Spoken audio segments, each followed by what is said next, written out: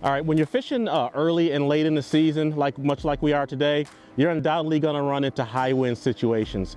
And one of the things that may cause is for dirt to be stirred up. So here on the Detroit River, we had a high wind, Lake St. Clair gets stirred up. You know, one of the advantages here, sometimes we can go to the Canadian side to get in cleaner water or stay on the US side to get in cleaner water. But there's also a second option, and that's to stay and fish. So I wanted to talk about the difference between dirty versus dirtying, or water that's in the process of becoming dirty. So dirty water is going to be dirty from top to bottom, kind of hard to fish. You're kind of relegated to doing some other techniques like hand lining or pole lining. But dirtying water, so that dirt's going to start coming down in the surface first. And if you're in deeper water specifically, this is a point for you.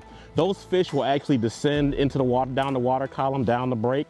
If you have rocks or a shelf or a break, those fish will actually go down in the water column and hold on that structure, hold on those shelves until that dirt comes down lower in the water column. Then as it descends past that, they'll go right down to the next break. So instead of leaving that spot you're on, if there's fish there, you can actually just kind of slide out that break and follow those fish down the break as that water becomes dirty.